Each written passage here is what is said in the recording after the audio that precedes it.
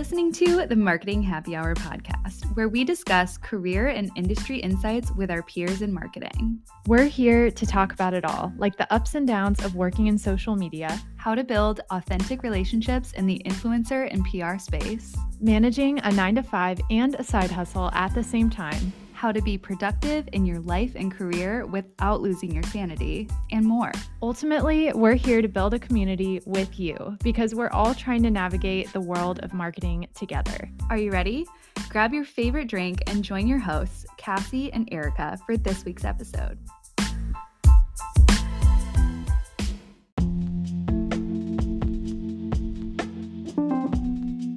Hey, Marketing Happy Hour listeners, welcome back. Today we're catching up with Kelly McGlone, Growth Marketing Associate at one of my favorite wine brands, Avaline. In this episode, Kelly chats through their customer acquisition and retention strategies in email and paid media, and shares her experience as a newer young professional, offering some great advice for those entering the job market today. Grab your favorite drink and let's listen in together. Hey, Kelly, how are you? I am doing very good. I'm so excited to be here and finally chatting with you guys. Yes, so excited to have you here. We are huge fans of the brand that you work for, so just really excited to dive in today. But before we get started, I do have an important question for you that we ask all of our guests, and that is, what is in your glass tonight? It is Marketing Happy Hour after all. Yes, I have to say I'll give my favorite Avaline Rex. It differs every day, you know. Right. I've been enjoying our rosé recently as we're like getting into the warmer months. So good. Which I feel like I wasn't a big rosé drinker before. I've like become a new wine drinker since working for Avaline. Yes. I like red now, which was like not my goodness. favorite before. So I would say red. That's like my favorite happy hour drink. That's the perfect, like you're done work, like wind down. Ready to go.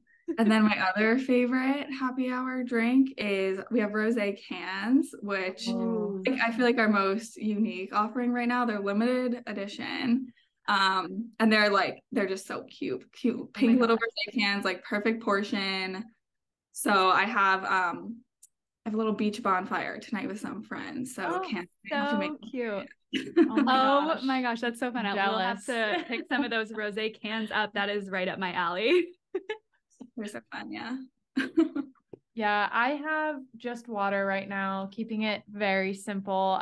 It is, early-ish right now when we're recording, so no alcohol quite yet, but sometimes happy hour starts a little early on Fridays when we're recording this, so we'll see. What about you, Erica? I just have my regular old coffee. I made my own coffee syrup from just sugar and I don't know, it was like pumpkin pie spice that I had left over, and it's really good. So highly recommend making your own syrup. Super easy.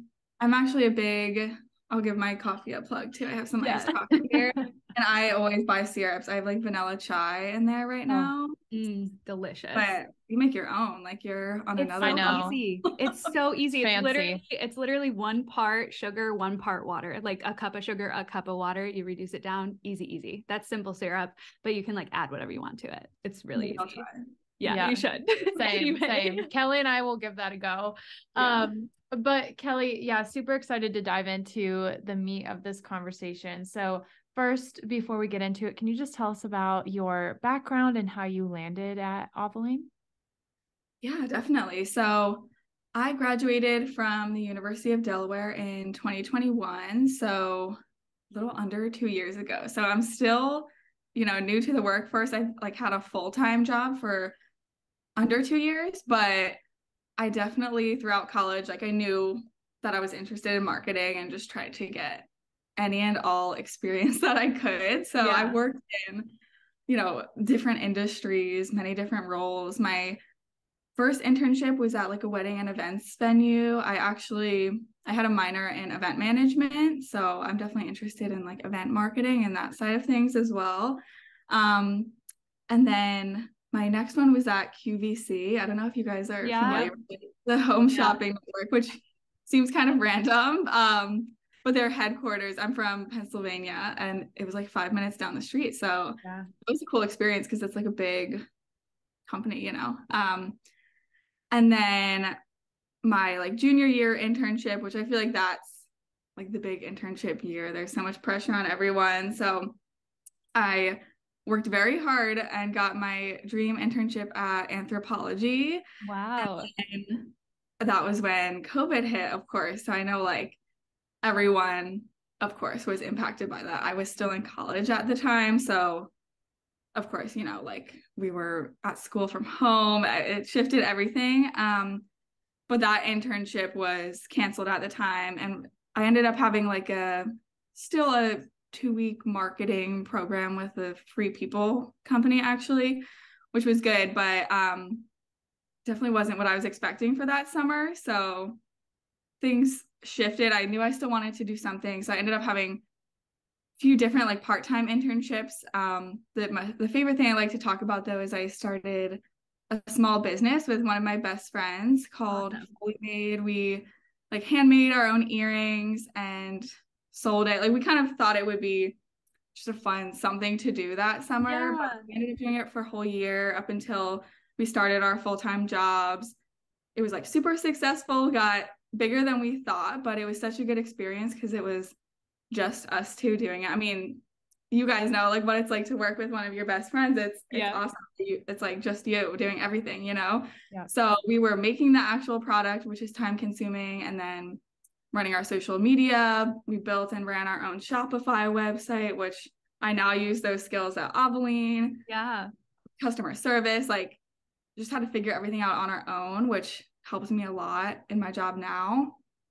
And you know, I feel like I was constantly just doing other things. That's the cool thing about marketing is like everyone needs it. So, you know, I would just reach out like my high school job at an ice cream parlor. I ran their social media like all throughout college and ended up running events for them and stuff, you know, so a little bit of everything. And then when graduation rolled around, I knew I was interested in like maybe moving somewhere, anywhere really. So I applied for jobs all over the place. Definitely was focusing on like Southern California because I feel like there's just a lot of brands I'm interested in out here.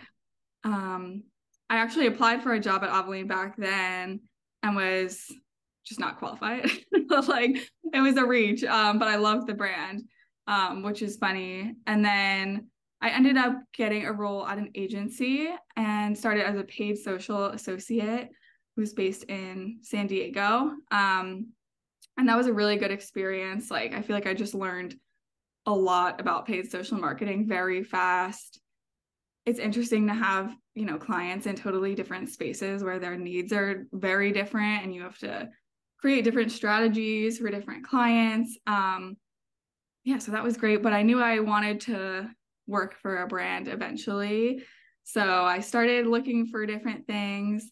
A job at Avaline came up again. So I applied again, and it was actually funny. This is like a crazy full circle networking story, but back when I had graduated and was applying for jobs, I applied for one at like a sustainable clothing company called Outer Known. And I always look at who my manager would be in the role, like reach out to them, see if I can chat with them. Do we have anything in common, whatever. And the manager at that role like was from my same hometown in Pennsylvania. The jobs in LA, like we had all these crazy similarities. So we chatted. That role didn't work out either. But then when I applied for this new role at Avaline, again, I'm like, let's see who the manager is. And it was the same person, Zach. He had moved from Avaline over to Avaline. I was like, oh my gosh, like this is great. So cool. Yeah, we had like one phone conversation. I was like, is he even going to remember me? I don't know. So I think that he probably recognized my name and like that helped to get a first conversation started. Of course, you still need to, you know, have the actual skills for the role, but power of networking, you know? So yeah, I've been at Avaline since August. And that was very long-winded, but that was great. I love hearing the behind the scenes of that, especially like as a new grad kind of navigating where to go. I noticed that you went the agency route first, and that's what a lot of people do. That's what we've heard a lot of, like the agency route, you kind of just get your hands-on experience in everything right away. It might not be your forever job, but it's always a great place to start. And I know Cassie and I both wanted to do the same thing when we graduated. We both went to like totally separate places. She went to New York and I went to Nashville, and we just like did our marketing thing. And then we both ended up back in Florida, but whatever. But that's so cool to hear that like you kind of took that similar path too. How do you recommend, I'm curious, like reaching out to those hiring managers or people that would be the position that you're applying for as manager?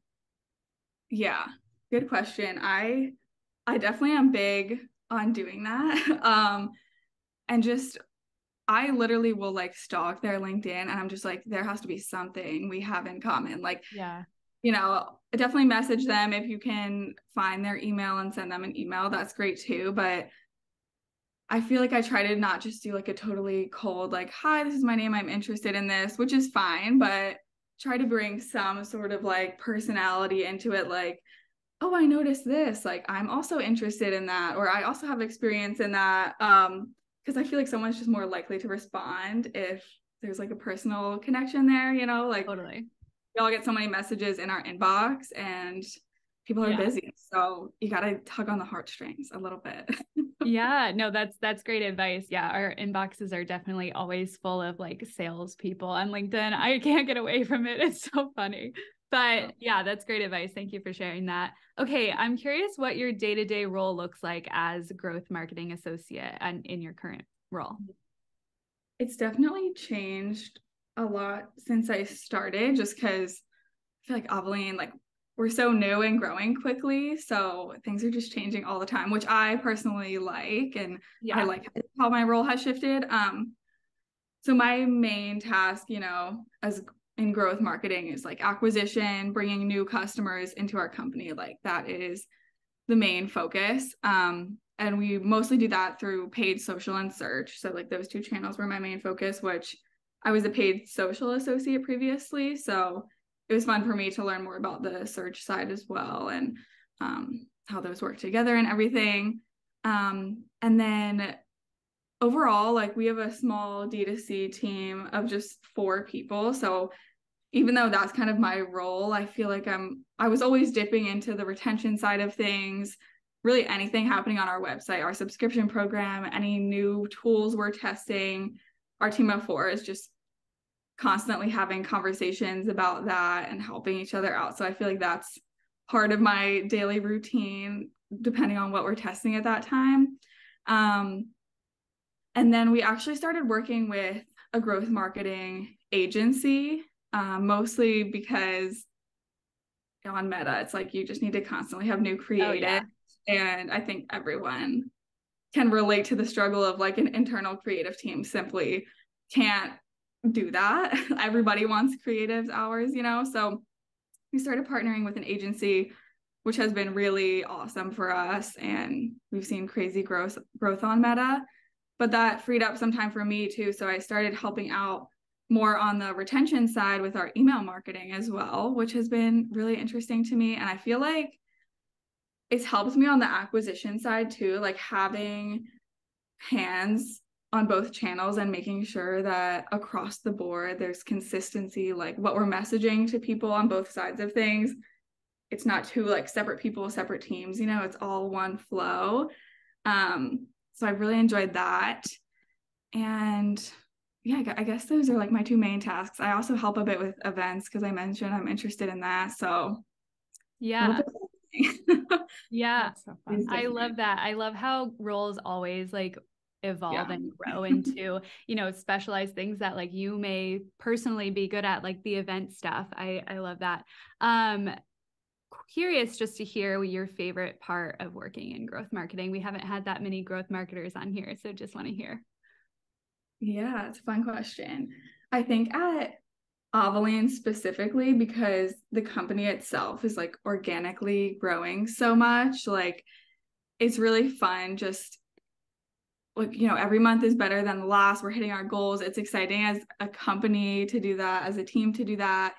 And I think for me, what I like about growth marketing too is like there's like tangible results, like I can see what I'm providing to the company as a whole, and every single role at Avaline contributes, but I think I like seeing the numbers. It's satisfying to me personally.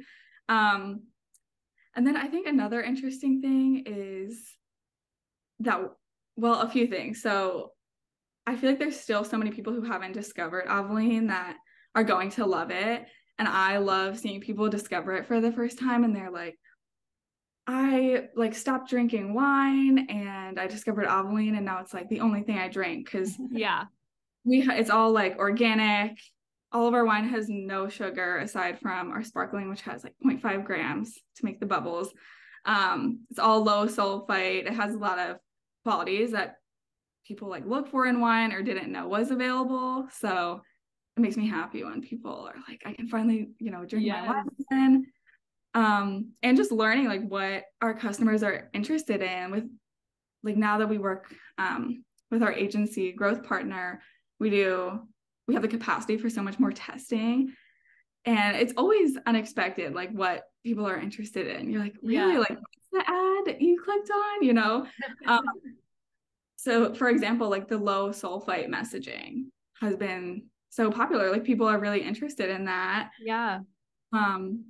Compared to even like low sugar and things. So there's just more to learn about our customer, which is fun. Yeah, that is really cool. And you guys are doing a great job. I have been a follower and a fan of the brand for a long time, but as I was researching to do these questions for you, I got hit, like after I looked up a lot of things, I kept getting hit with ads. I was like, they know. Yeah, they're doing it right. Yeah. I love it.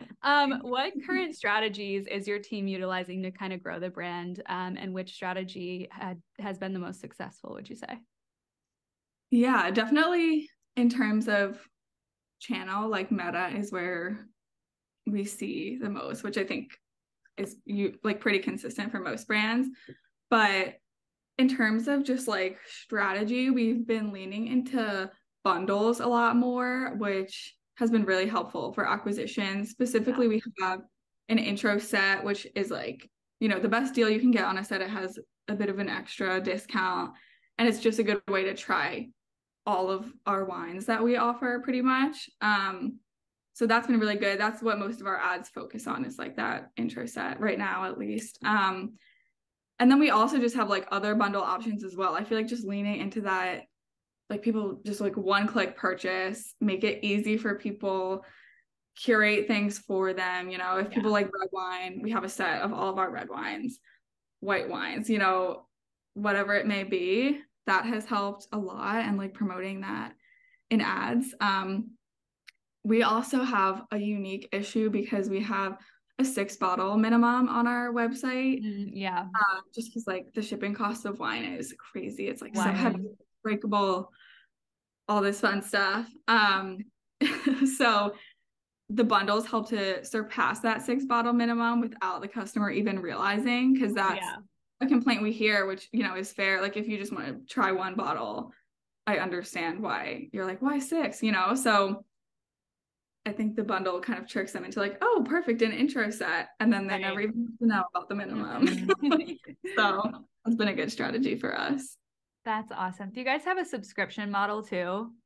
Okay. Yeah, we do. And we've been leaning into that a lot more. We actually just launched ads for subscription specifically. And we definitely try to like upsell that to customers who have purchased once or twice, but we do see people subscribe as their first purchase as well. That's like, our biggest discount that you can get. Like we definitely try to elevate that. There's lots of perks that come with it. So that's like a big growth focus for us this year, our team. Yeah, that's awesome. I want to talk about email as well. Email's one of my favorite topics, and I'm excited to hear about how you guys have leveraged that platform. But want to talk about retention for email. But first, quickly, just some acquisition tips. How are you guys building your list, bringing in new email subscribers? What are some of the strategies you've implemented there?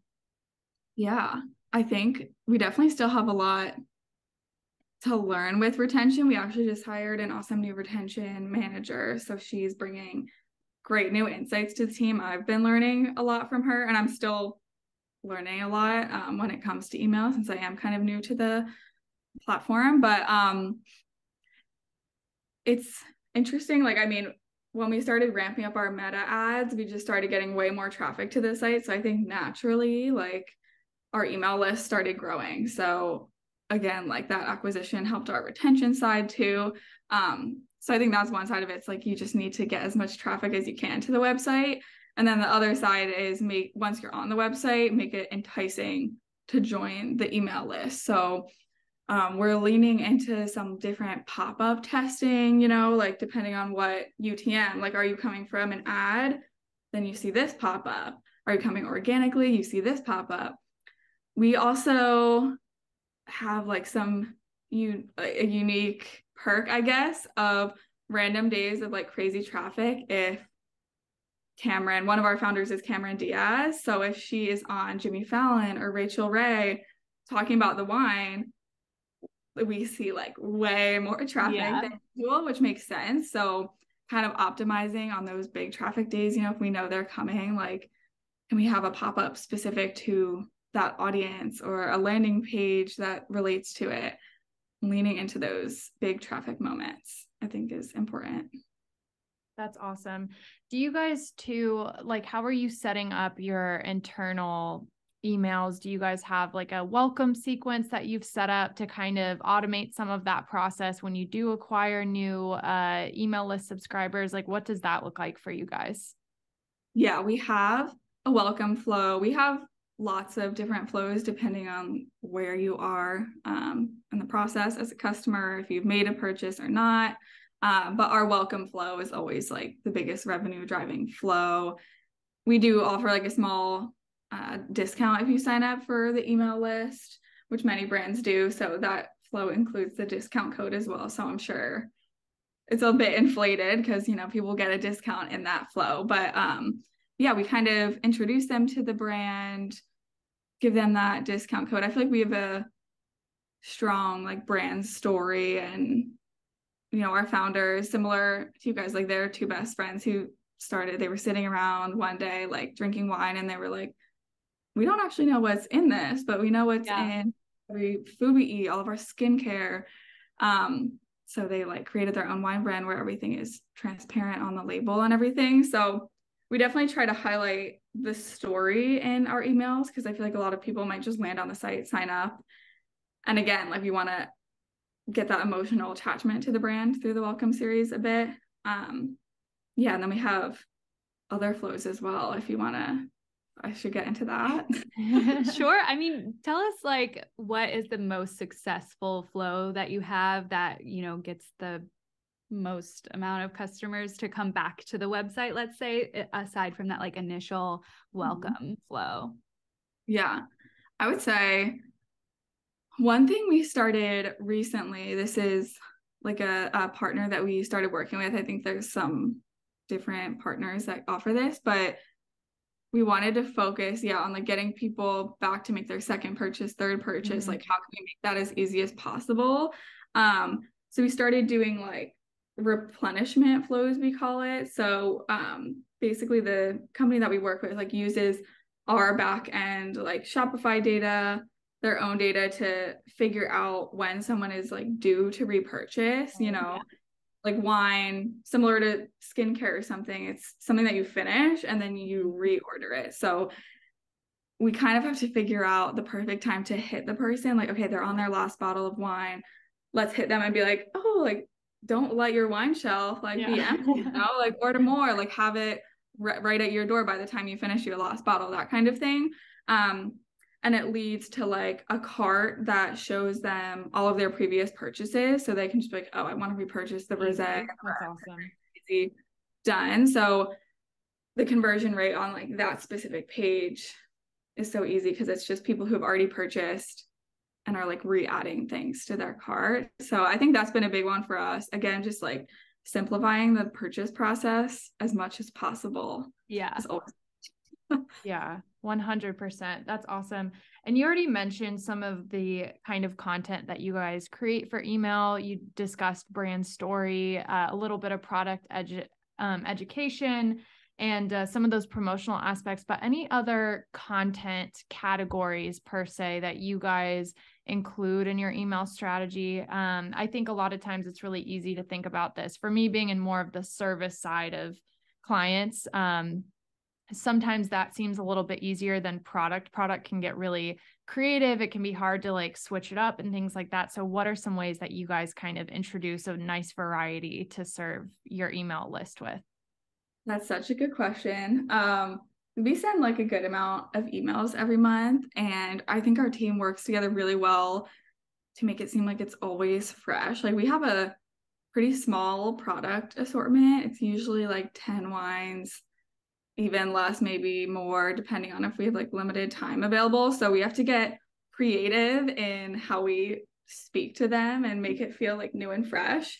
So we definitely have like across all of our marketing channels, social and everything, every month there's like some stories we want to tell. So for example, if it's like leading into spring, we're like, okay, it's rosé season now. Like, let's spend time highlighting that. What different things can we highlight about that?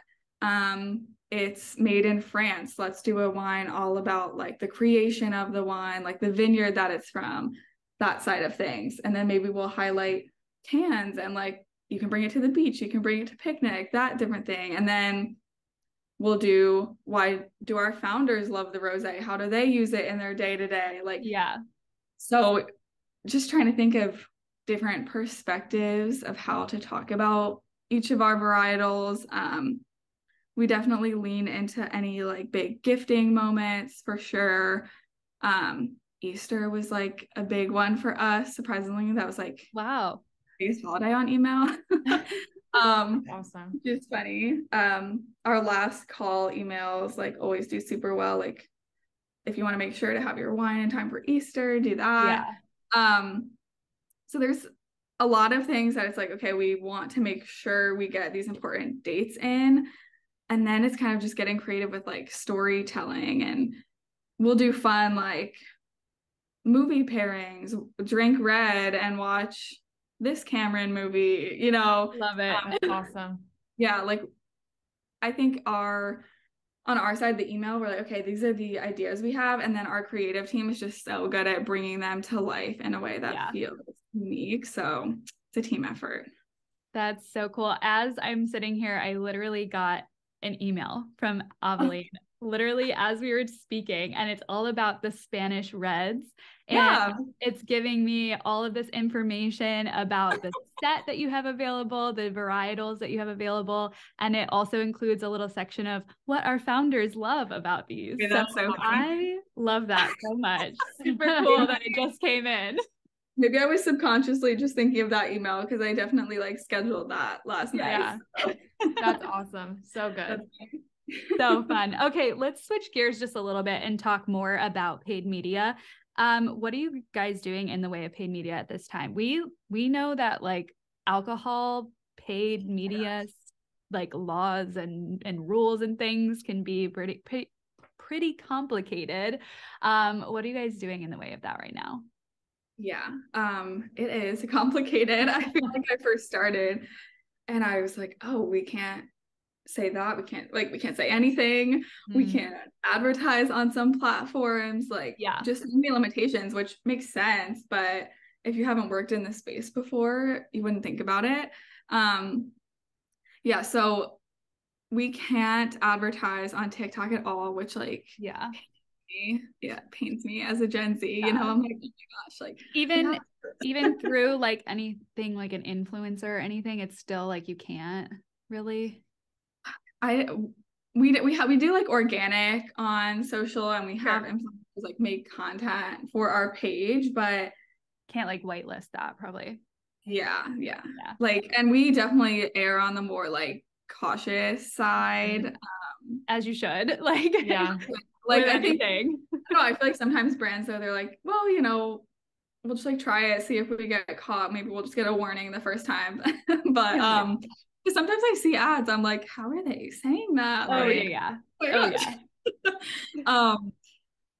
So we really focus on paid social. Like it's really just Meta, so like Facebook and Instagram right now, and Google. So we don't have like a large like folder of different platforms that we're on, which was an intentional choice. Like last year we were thinking about testing like Reddit, Pinterest, other channels, but we kind of decided like our goal this year, we just want to get our CPA like as low as we can. Like, let's see how much we can get out of the channels that we're already successful on. Like, we felt like there was like more audience, more we can squeeze out of it before we like spread our budget too thin across channels that would potentially drive like very high CPAs. So that's kind of why once we made that decision, we're like, okay, let's work with an agency to like really focus on testing creative. So we put a lot of time into those 2 channels, and we haven't like hit any walls. Like, it seems like, I mean, you know, a lot of people drink wine, so I think there's like a big audience out there for us, which is good. But yeah, even on there, like, there's a lot of things we can't say or do. We of course have to only target people over the age of 21. So we haven't been able to test. I don't know if you guys are familiar with like the Advantage Plus shopping campaigns on Meta. It's a somewhat new type of campaign that they rolled out that they're really pushing. It's been successful for a lot of brands. We haven't even been able to test it yet because the whole thing is like, let Meta do all the targeting. Like, you can't do anything. But we're like, we have to. Like, right. Can't send the 18-year-old. So I think that's coming soon. But yeah, lots of limitations. And in terms of things that we can say too, like, we get comments all the time. It's like, this is the only wine where I don't get a hangover. And we cannot like say that in ads or claim that, like, no health claims or anything about making you feel good, you know, because it's still alcohol. So it's tough because that's like a convincing point. That's what a lot of people are looking for, and we'll probably sell them on it. So we just have to get creative in how we can like say things in a way that doesn't claim anything we can't claim legally. But it's a good creative exercise. I think creating that brand awareness to it, and then they're going to your page from the paid ad and seeing all of these reviews or comments or whatever, saying all of these awesome things about the wine. I think that still works. And I like what you said too about how you kind of like niched down and did a couple platforms really, really excellently before you move into all the platforms and maybe spread yourselves too thin as a team. Like, I think that's really important to do in marketing, especially if you have like a smaller team or a smaller budget or are just newer to a space, especially in advertising, which kind of leads me into my next question, which is just, what are your top tips for a brand that is new to paid media? Where would you kind of suggest to start? Is it Google? Is it Meta? What do you think? Yeah, it's a good question. And it's interesting because there's 2 sides. It's like, it might be worth testing these different platforms because maybe your brand kills it on Pinterest or something, you know?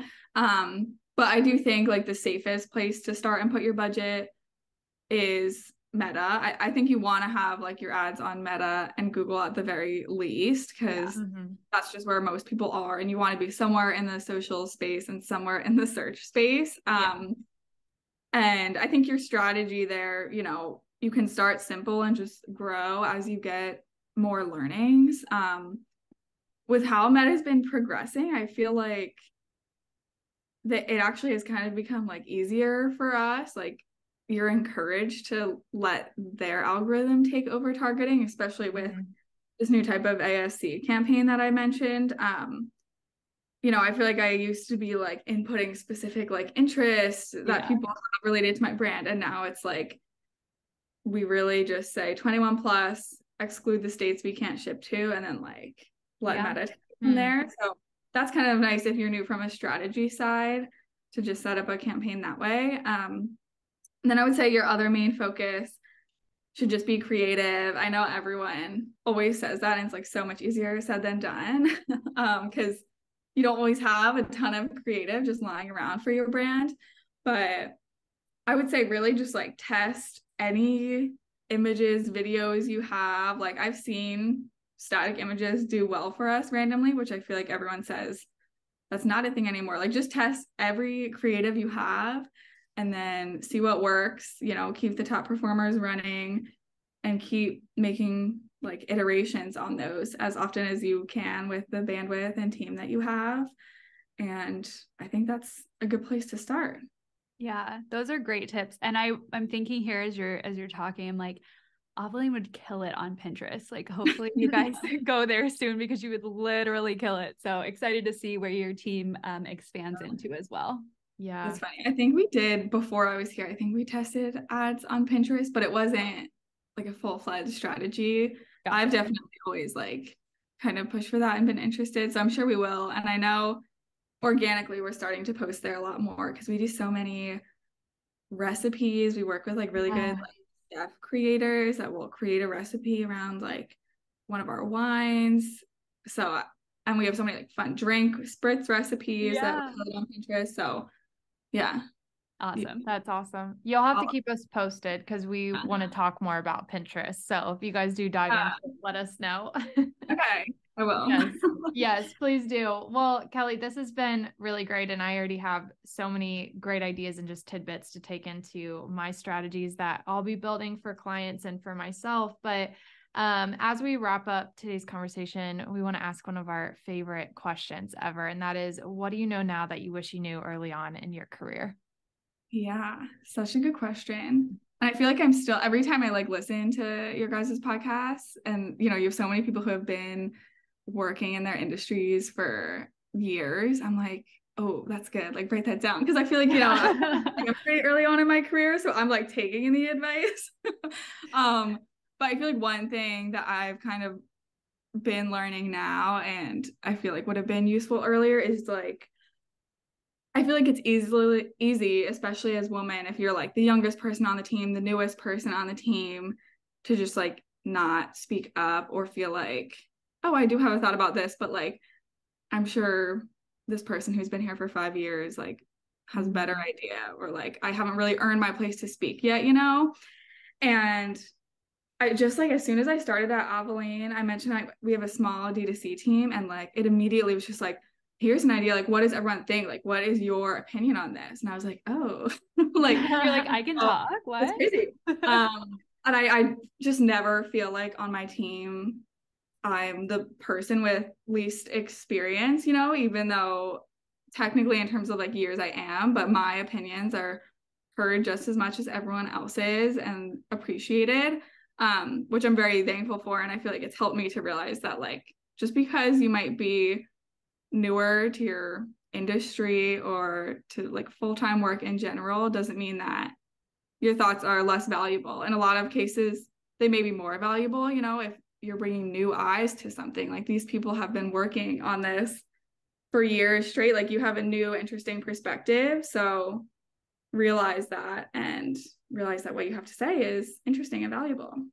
Yeah, I love that. I know. Imagine how many successful campaigns, products, whatever could have been developed if someone would have just spoken up and shared their idea. I think there's so many missed opportunities out there because of that. But I think it does also go back to the leader, like you said, empowering that and encouraging people to speak up. Because unfortunately, a lot of people they're not in a setting where the culture encourages that. And that's really sad. And I think that also impacts you in future positions. You don't feel like you can speak up, even if the leader is encouraging you, because in past positions that wasn't welcome. So if you're a leader listening, definitely take that to note. But thank you for sharing that, Kelly. And thank you for just empowering everyone to share. And the least they could say, or the worst case scenario is, you know, not right now or no, or whatever, but at least you tried and you stood up for the ideas that you have.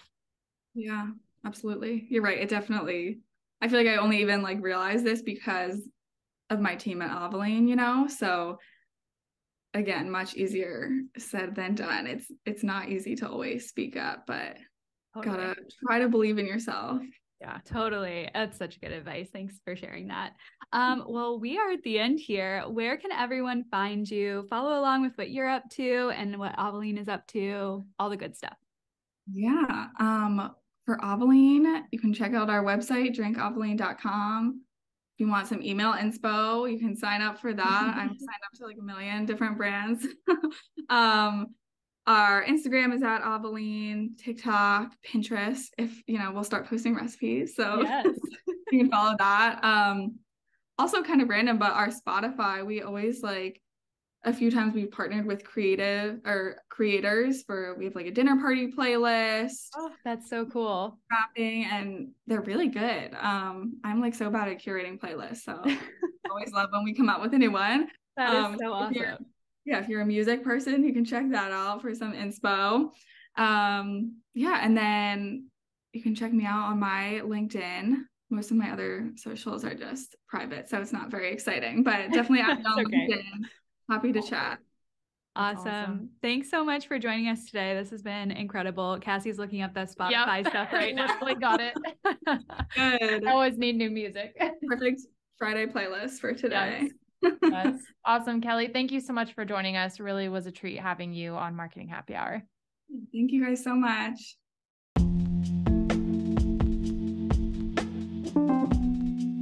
That's it for this week's episode. Thanks so much for tuning in. And in some exciting news, Kelly actually wrote to us after this recording and let us know that Avaline's newest varietal has finally launched, so definitely head to their website to check it out. And if you enjoyed this episode or learned something new, share with us by subscribing, rating, and leaving a review on your favorite podcast platform. For more from Marketing Happy Hour, head over to our website, marketinghappyhr.com, or follow us on Instagram at marketinghappyhr. We'll see you next week.